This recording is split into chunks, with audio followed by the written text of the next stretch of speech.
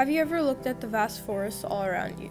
The same seemingly enchanted trees that you have seen are being excessively cut down and used for human benefit. Nearly 7 billion trees are cut down each year. That's the estimated amount of people there are on Earth.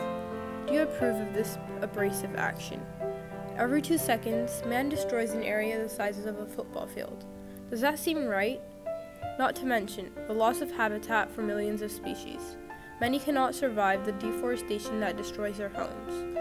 Populations decline and extinction becomes more likely. Not only do we lose the animals known to us, but also those unknown, potentially even a greater loss.